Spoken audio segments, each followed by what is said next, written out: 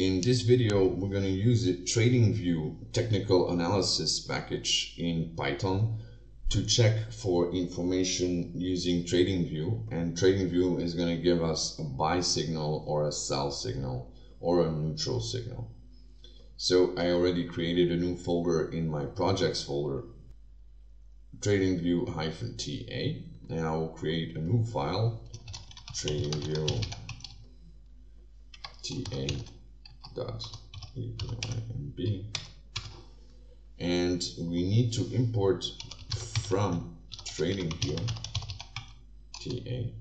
So if you haven't installed this, we need to do here pip install Tradingview-TA. It's not going to do anything anymore because I already have it, requirement already satisfied, but you probably won't have this package. And I will import TA handler, I will import interval, and I will import the exchange. And maybe I will import the complete package if we forgot something. And I will also import pandas as PD because we're gonna wrap our data into a data frame. I'm gonna create a new cell and I'm gonna create an object, handler object, and it's gonna be TA handler. I will open parentheses, and we need to pass in a few parameters. So we need to pass in the symbol, which is the ticker, and let's say I will take Google as an example. And we need to pass in the exchange.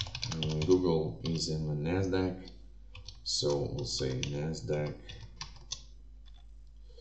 Oh, I forgot to add a comma. And we need to pass in the screener, which is the country, and it's America. Oh, America. We need to pass in the interval. And the interval is, we don't need to use parentheses for that, so we'll say interval dot interval. Okay, so I will also take daily data here, so 1 day. We can find the documentation on, wait, maybe I will check the website. And so if we search in Google Tradingview TA library Python, the first and the second actually, and the third, are all information on this package. So there are many things we can do with it. I'm only going to give a small presentation. I'm going to give a small introduction on what we can do with it, but it's unlimited what we can achieve with this package. So I'm going to continue. Okay, and now we need to add yet one parameter, timeout equals to none. Alright, so I'm going to create a new cell, and I'm going to call for the handler object and create another cell. And now I'm going to do analysis equals to handler dot get analysis. And it's a built-in function, and I'm going to give I'm going to ask a summary from it. And now if I'm going to print this variable, it's going to give me a buy or a sell signal. So maybe first I'm going to run my cells.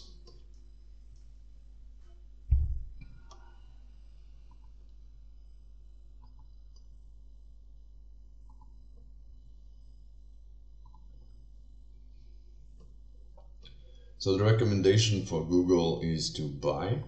We have 12 buy signals, 4 sell signals, and 10 neutral signals.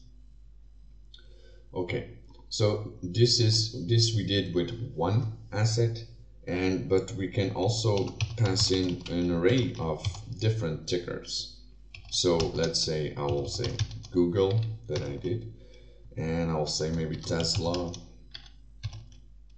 and Microsoft and maybe Apple. And now we're going to ask information of those 4 assets. So I'm going to create a for loop, and I'm going to loop through it. I'm first going to create a dictionary an empty array, which is gonna be a dictionary, and it's gonna store all this information of the different assets that I'm gonna download. So I'm gonna say for symbol in symbols, and I'm gonna just copy and paste this code here. And the only thing I'm going to change here is symbol, which will be symbol,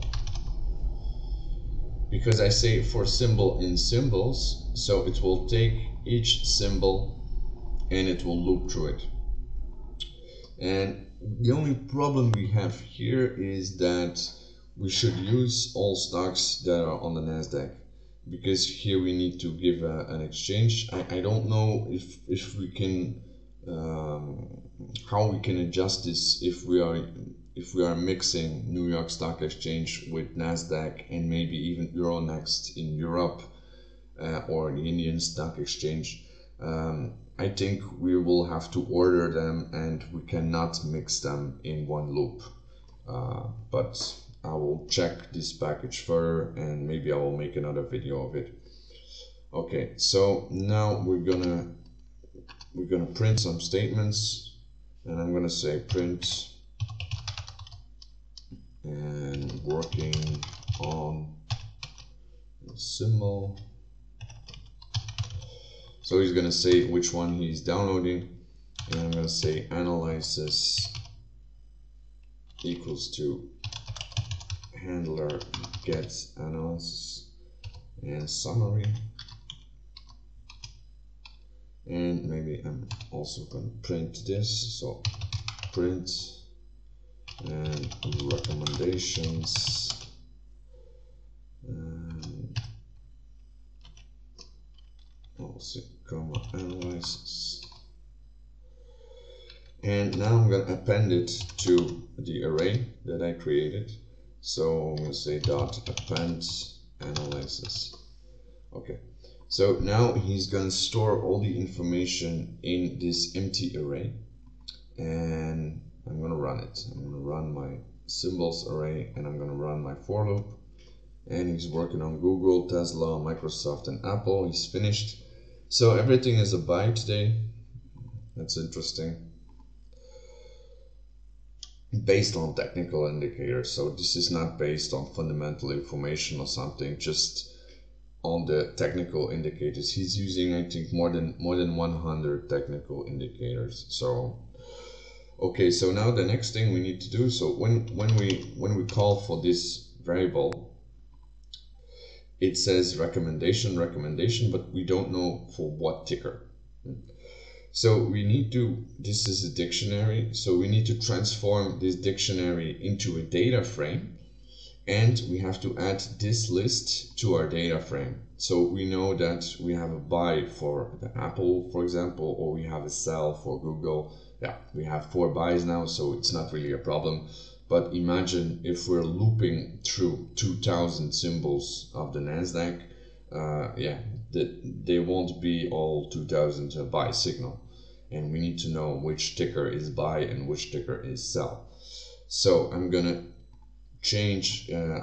adjust this dictionary to a data frame, and I'm gonna say df equals to pd.dataframe